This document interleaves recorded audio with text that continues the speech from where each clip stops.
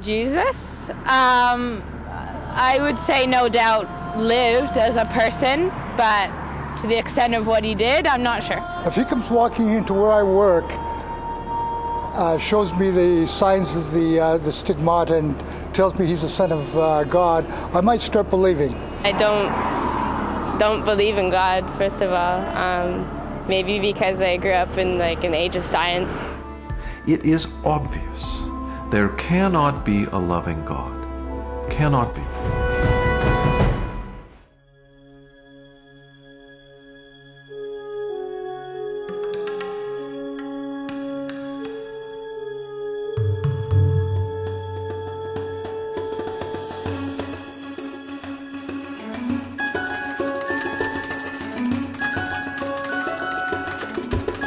In 1980, I decided to investigate the historical evidence for Jesus. After 21 months of research, I came to the conclusion that Jesus is the unique Son of God and that Christianity is true.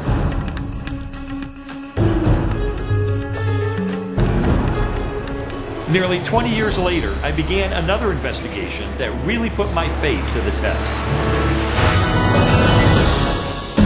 Does God exist? Was Jesus really his son? Can we trust what the Bible tells us? How could there be a loving God with so much pain and suffering in the world?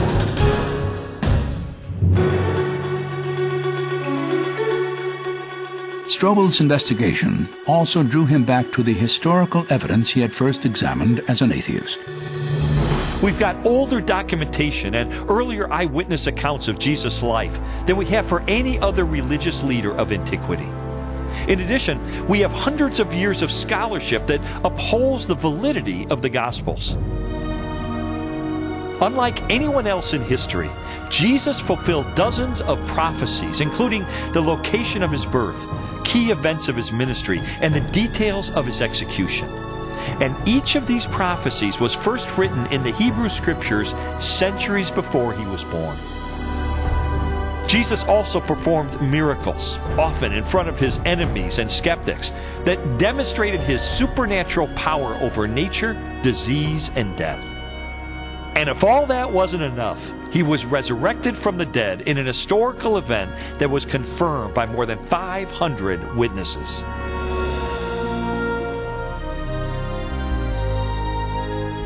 The way to any truth is often narrow and specific.